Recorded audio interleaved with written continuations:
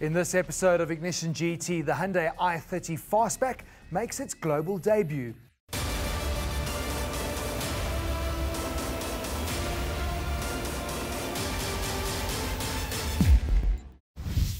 I get behind the wheel of the revamped Kia Sorento. Yeah, I really do like the less is more interior design and layout. And we chat to the members of the Toyota Gazoo racing team that proudly flew the South African flag at this year's Dakar rally. And then suddenly we got this report about stage 8 to say that this could be the toughest stage of the rally.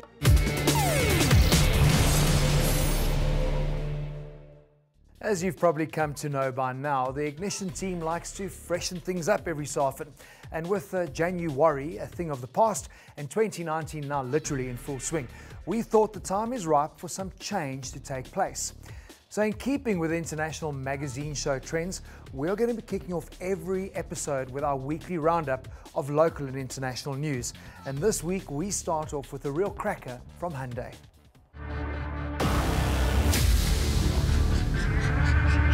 In the past, the i30 family consisted of a hatchback and a station wagon only, but now the Korean company has added a fastback derivative, and my European counterpart was on hand to drive it.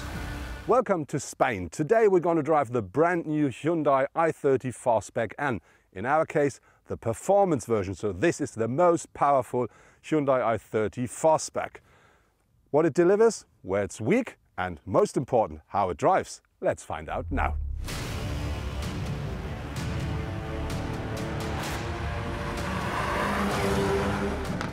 With 1.79 m, the Hyundai i30 Fastback N is exactly as wide as the standard i30N.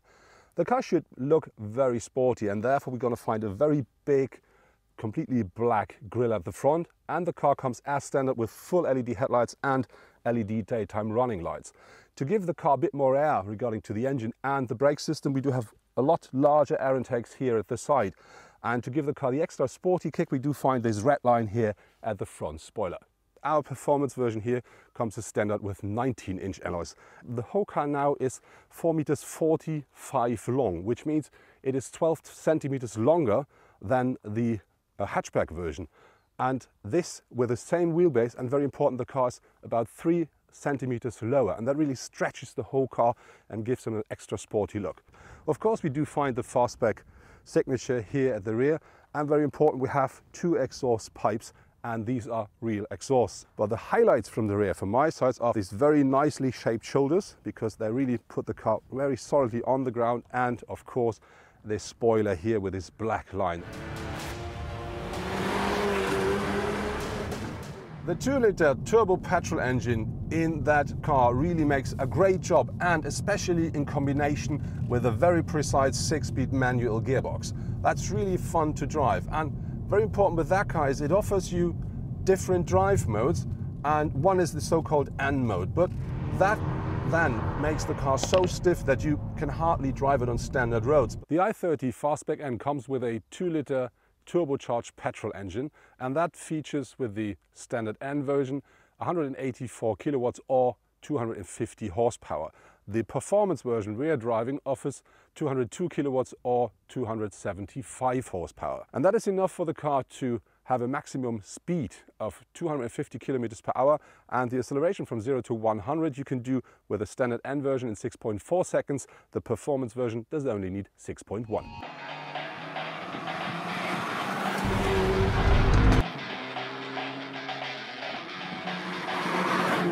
The i30 Fastback N is a true curve wonder. Thanks to the electronic differential lock on the front axle in our performance version of the Hyundai, it roars precisely and extremely fast through the curves. But also every intermediate sprint or the braking before the next turn makes the driver smile. Let's talk about materials and craftsmanship. In principle, I do think that I like the interior of the car. We do find loads of black, but we do have very nice red stitching here at the steering wheel and here at the gear knob. And very important, we do have red frames around these air outtakes here. On the other hand, we do find loads of plastic as well. So around the gear shifter, we do have plastic. Here at the dashboard, we do find plastic. In the door panels, we do find plastic. But on the other hand, that really makes the difference when we talk about price.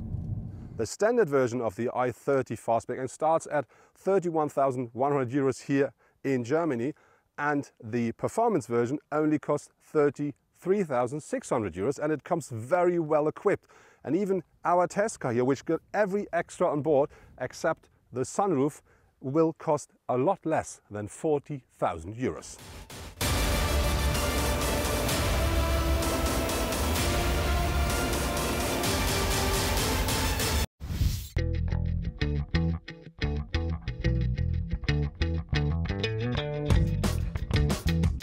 Back home, Mahindra introduced an updated version of its top-selling KUV100 NXT, and the GT team members got to spend some time getting to know the, well, what shall we call it? Is it a cross-hatch compact SUV? It's not an immediately good-looking car, you would say, but it is quite different and quite refreshing in its segment. It's got quite a tall yet narrow body. And that, together with the high seating position, gives the driver a really good view of his or her surroundings. And I think that's key to the appeal of this car. What I love about the design is that it has a two-tone color coding design, much like the Renault Captur. Styling, of course, is subjective, so we'll leave it up to you guys on what you really think about it. So the KUV100 is available either with a 1.2 petrol or a 1.2 diesel power plant. We have the 1.2 petrol on test. I found the drive to be a bit whiny and loud for my liking. The car doesn't feel very sure-footed on the road. Thanks to a quite tall body and thin, narrow tires, you do feel like the car leans quite a bit, and you'll probably be susceptible to stronger crosswinds or trucks passing you. But it does give you a compliant ride on bad roads. And I think in especially developing markets, that's something that's really going to appeal to buyers. From a safety perspective, all KUV100s come standard with dual front airbags and ABS, while K6 Plus and K8 models get EBD, automatic door locks and an alarm. Inside the interior, it's actually not that bad. It's got some piano black finishes and some soft touches around the cabin. In the top of the range K8 version, Mahindra says you're supposed to get a touch screen infotainment system, but bizarrely, our test unit was fitted with an old school and very fiddly to operate stereo. Overall, the interior actually is quite spacious. You get decent legroom at the rear, which comes at the sacrifice of a decent boot. Unfortunately, the boot is quite small. You're going to struggle to get your weekly shopping in, really. At 200,000 Rand, it is a bit of a tough sell when you're comparing it to competent rivals such as the Figo, Polo Viva and the Swift. But if you shop a little further down the price range and you look at the entry-level model, then it starts competing with the likes of the Datsun Go. And while I wouldn't say that the KUV100 is a better car than the Go, it's certainly on par. And if you like something that looks a little bit different and a little bit quirky, this Mahindra might be for you.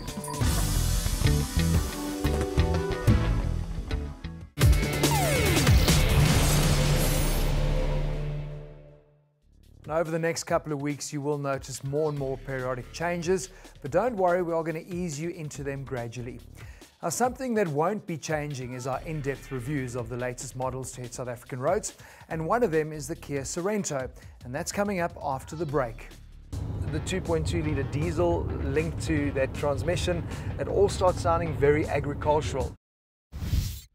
And then later on, we find out how the 2019 Dakar Rally was won. And then we decide to be behind the Mini all the way until last part of the dunes. We take all the Mini.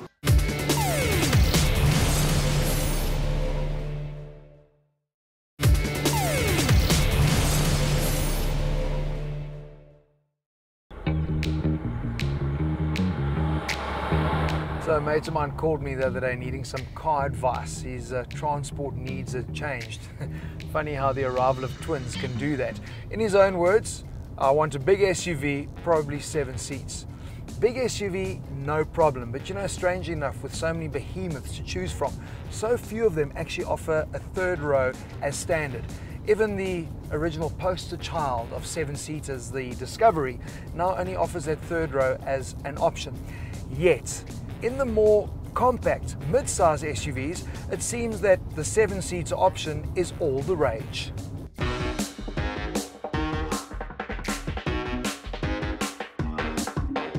And of course then you've got the Koreans. The 3rd generation Kia Sorento launched here in SA back in 2015, and it's just had its midlife nip and tuck. But as we're about to find out, it's not all cosmetic.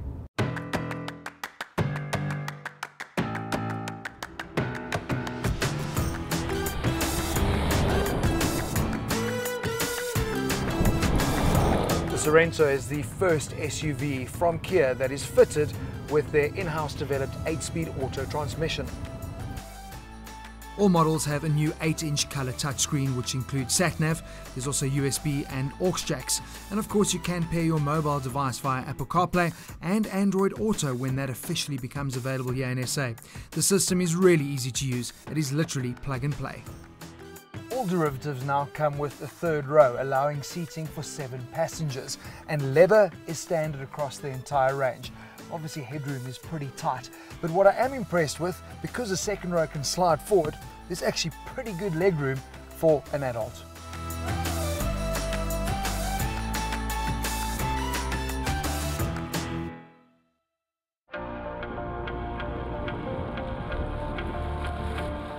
But on the cosmetic front, it's the usual subtle facelift tweaks. They've revised front-end features, so the grille is more bedazzled and detailed. There's also a new headlamp layout with projection headlamps and revised LED daytime running lights on the higher spec model. The bumper too has been tweaked and incorporates the fog lamps. It is clean and purposeful. At the rear, the tail lights are sleeker, and they've also redesigned the bumper. Now, according to Kia, there are also subtle revisions to the tailgate. Good luck spotting those. All models ride on newly designed 18-inch alloys and come with a full-size spare. That's good. So as expected, nothing groundbreaking, just subtle improvements on a premium, uncluttered design. And even though all-wheel drive derivatives are available, the Sorento has no overland intentions. With a ride height of just 185mm, it is a lot lower slung than its bucky-based competitors, but I think it gives it better SUV proportions. But when it launched here in SA back in 2015, it was the interior quality that set it apart, and this too now has been upgraded. There is a new gear shift lever as well as a revised instrument cluster with improved graphics, but to be fair, it is all a little old school plain Jane, so expect to see a massive improvement here when the all-new Sorento is eventually launched. I do like the look and feel of the multifunctional steering wheel, which has height and reach adjustment, as well as the redesign of the air vents and the center console. The configuration of the 2nd row of seats is very versatile, aiding rear access. It has a 40-20-40 split. They can slide forward and recline with one-touch release buttons to fold them flat on the seats as well as from the boot. So obviously with the 3rd row of seats in place, your luggage space is pretty tight at 142 litres, but it's really cool and easy to fold them fully flat, accessing 605 litres so you don't compromise on any luggage space. It's a novel idea, Toyota, but what I particularly enjoy and appreciate is this, a storage area for your tonneau cover. That's brilliant.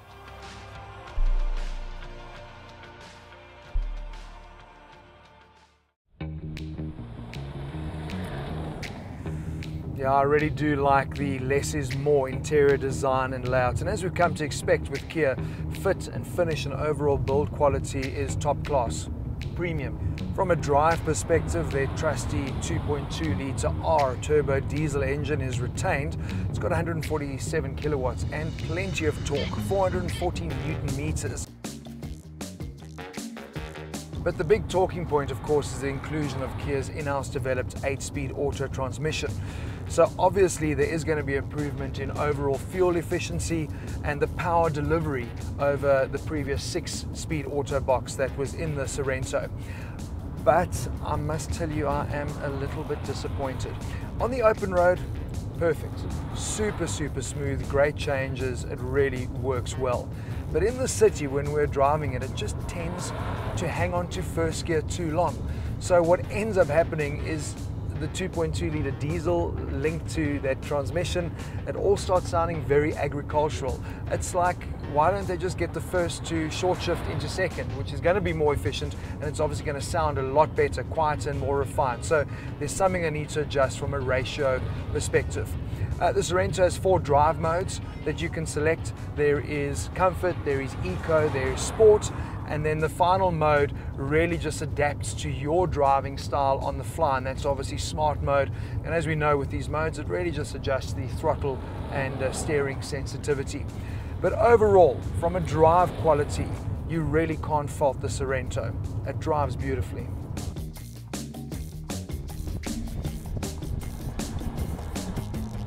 So Kia have also trimmed their model lineup, ditching their entry-level LS as well as their top spec SX and SXL derivatives. So now there are 4 models for you to choose from. There's their mid-spec LX, which comes in either 4x2 or with their Dynamax all-wheel drive system, or there is the mid-high spec EX, which is also available as a 4x2 or as an all-wheel drive.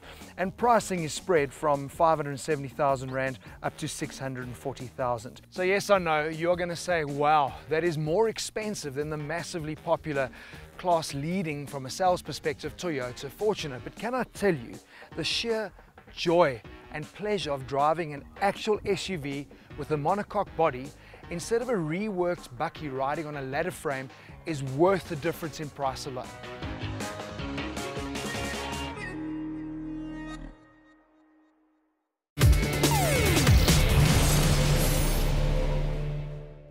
Kia's sister company Hyundai recently launched their own Sorento rival, the Santa Fe, and in the upcoming weeks we'll be bringing you our driving impressions of that newcomer as well. But after the break, we go behind the scenes with the homegrown team that conquered the 2019 Dakar Rally. The second part was just dunes.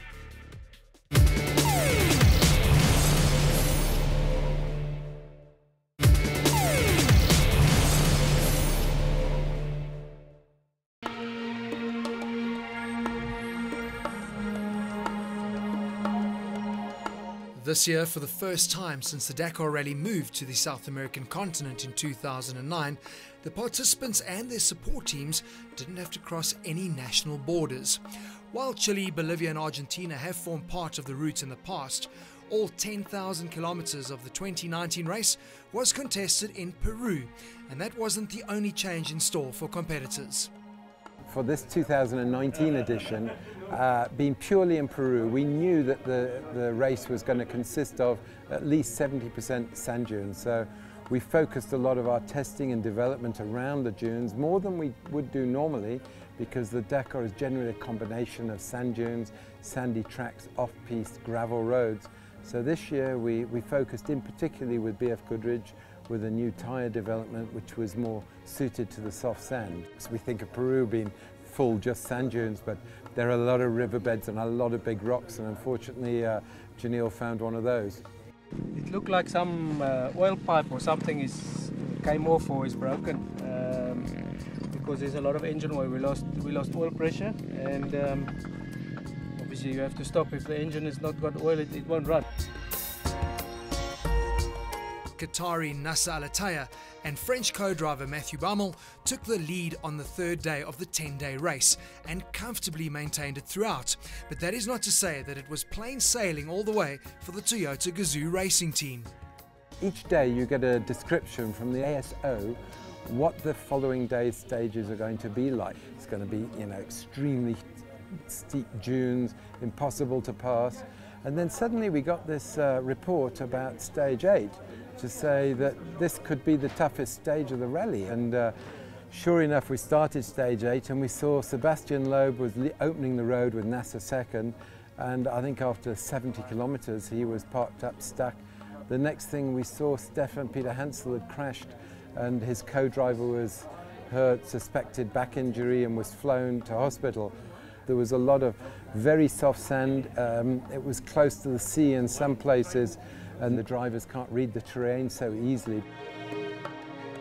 It's a tough stage in Dakar. Very, very hard. We was opening all the way, until in the middle of the stage. 3 cars from the Mini catch us as a normal, because we are only alone in the dunes. And then we decide to be behind the Mini all the way until last part of the dunes. We take all the Mini. We had some navigation issues today that we cannot finish in the top 3, but okay, the Toyota is good, the speed is good, and yeah, today was not, the last 5% was not there, but maybe tomorrow. First part was not so tough. I had a puncture after 9k, so my mistake. I came over a crest too fast and hit a rock. So it took us like 2 minutes to change, and then the second part was just dunes. South African Dakar veteran Janelle de Villiers and German co-pilot Dirk von Zitzewitz managed to claw their way back up the rankings. But not everyone was that lucky, and on stage 8, disaster struck for one of the South African-built Hiluxes. Yeah, what can I say? It's not nice that you fall out in a Dakar rally, because you're all living for this. It's one time in a year, this difficult rally. We all live for this kind of job, the team, the mechanics, the engineering, everybody, and yeah, when you fall out of the race with like this, is not nice. By the end of the 9th day, a win for the Gazoo racing team seemed almost guaranteed. But you know what? No one was about to take any chances. So with Alatea and Baumel charging for the finish line, de Villiers and von Zitzewitz followed closely so they could provide their teammates with the necessary support should anything go wrong. Luckily, nothing did go wrong, and on the 8th attempt, Toyota finally clinched its very first Dakar victory, a testament not only to the determination of Glenn Hall and his team, but also to the reliability of the much-loved Hilux. This year we had a brilliant car, again with ongoing development from the team over the years. But I believe the one thing that made our car so good is the ability, the Hilux's ability in the sand and the dunes, and the way the V8 engine, that we have in the Hilux from Toyota operates. It's just a pleasure to drive in there, and I think that was a big part of the success. A Toyota Hilux is a very special car, because not only in South Africa, even in Qatar, the people really love this vehicle. And we are so happy, to do this race, and to win. Throughout its 40-year history, the Dakar Rally has been characterized by changes, and it looks like there might be some radical ones on the way in 2020. Well, the biggest change for me in 2020 would be if the Dakar would come to Southern Africa. That would be great for us as a team competing from South Africa, a great opportunity for some great teams we have here competing in the off-road championship. And the countries we could go to, of course, would be South Africa, Namibia, Botswana, Angola, all have terrain suitable for the Dakar. So I think it would be a great opportunity for the Southern African continent if Dakar would come here.